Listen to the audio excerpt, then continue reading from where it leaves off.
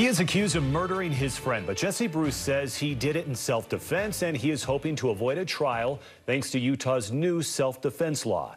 Good evening. KSL investigator Daniela Rivera first reported on the law's unintended consequences. Now tonight she explains how prosecutors in Bruce's case are now instead pursuing domestic violence charges.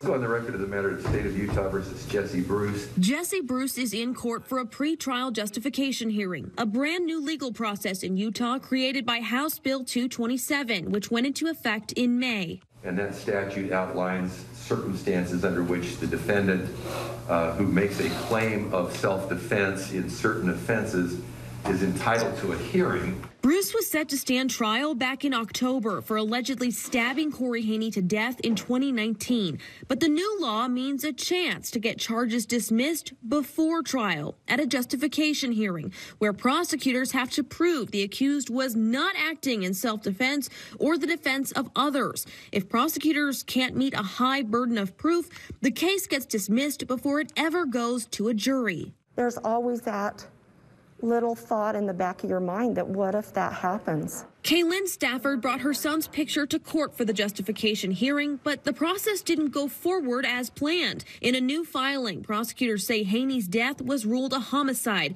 caused by multiple stab wounds to the neck and head. It also says Bruce and Haney were roommates. Prosecutors are now arguing the new self-defense law should not apply to this case because the law includes an exception for domestic violence cases. Bruce and Haney were not romantic partners, but prosecutors say being cohabitants is enough to make this a case of domestic violence. It's a claim the judge says now has to be explored. The fact that the state has made that allegation now calls into question whether or not the defendant is entitled to this hearing. We still were re-victimized.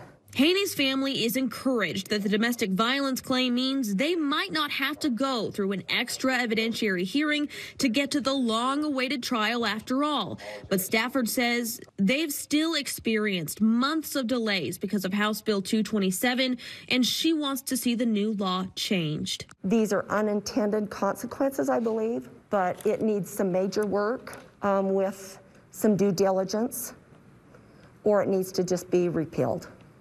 The hearing to determine whether this case will move forward as a domestic violence case is set for February 8th. I'm Daniela Rivera, KSL 5 News.